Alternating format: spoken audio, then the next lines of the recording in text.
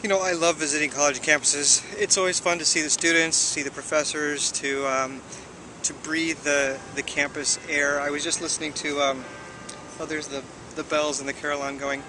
Um, I was just listening to an a cappella music group singing, vocal group singing and rehearsing. It's just really energizing to be on a college campus.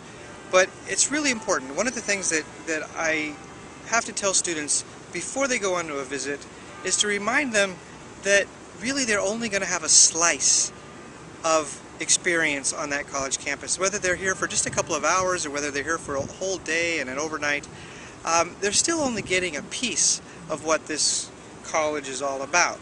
So,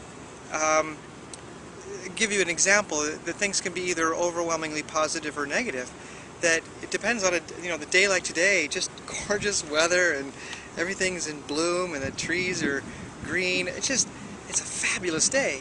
But in the middle of winter, or if it's raining, well, they can have a different impression when you're huddling under your umbrella trying to keep dry.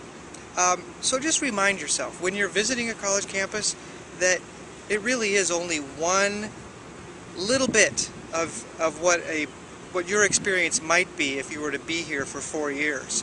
So the facilities, the campus, all very important. But remember too that the people are what you're going to remember most about your college experience. So when you're looking at a campus, make sure you talk to people.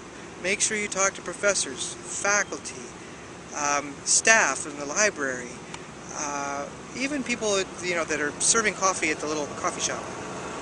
And certainly to talk to students about who the people are that go here. But even then, you're only going to have so many conversations, and they may or may not be representative of the entire experience of any one person, especially of you being on this campus. So by all means visit, take the time to really investigate a campus to see what it has to offer you, but remind yourself that there's only so much you can get to know a place in a few hours. Just as there's only so well you can get to know a person in just a few hours.